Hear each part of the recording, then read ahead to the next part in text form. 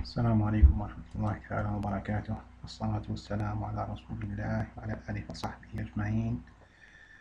معكم أخوكم هشام. إن شاء الله سنبدأ في سلسلة دروس HTML مبسطة وبسيطة للغاية بإذن الله لمستوى المبتدئين. نبدأ على بركة الله. ما هو HTML؟ HTML هو Hyper Text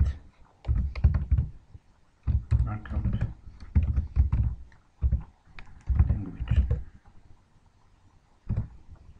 هو اختصار لهذه الجملة الإنجليزية، كما نلاحظ ال H وال T وال M وال L. هناك بعض المفاهيم الخاطئة التي يعتبرها معظم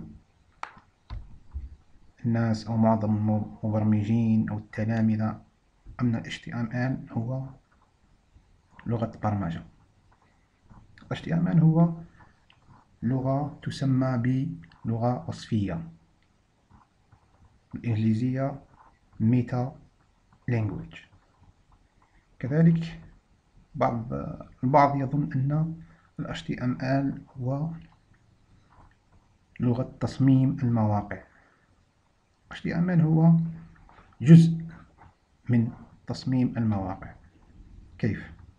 HTML هو المسؤول عن وضع كل ما هو محتوى في الصفحة، كل حاجة في مكانها.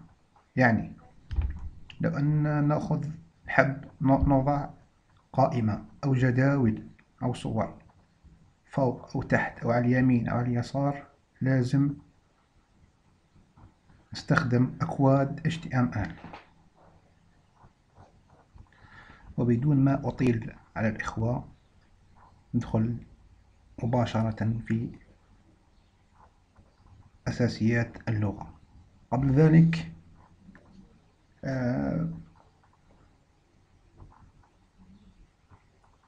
الأدوات التي يحتاجها المبرمج لتعلم لغة HTML هما أداتان أساسيتان. الأول محرر نصوص، والثاني متصفح إنترنت. بالنسبة لمحررات النصوص فهي كثيرة ومتنوعة، فيها المجاني والمدفوع. أنا سأستعمل البرنامج هذا Sublime Text 2، وهو برنامج مدفوع. وبالنسبة للمتصفحات فهي كثيرة جدا، سنستعمل إن شاء الله جوجل كروم. تستطيعون استعمال الموزيلا فايرفوكس ولا الانترنت اكسبلورر ولا الأوبرا ولا إلى ذلك. إن شاء الله في الدرس القادم سنتطرق إلى أساسيات ومبادئ ال HTML، وسنذهب خطوة بخطوة إن شاء الله بطريقة جد مبسطة. والسلام عليكم ورحمة الله تعالى وبركاته.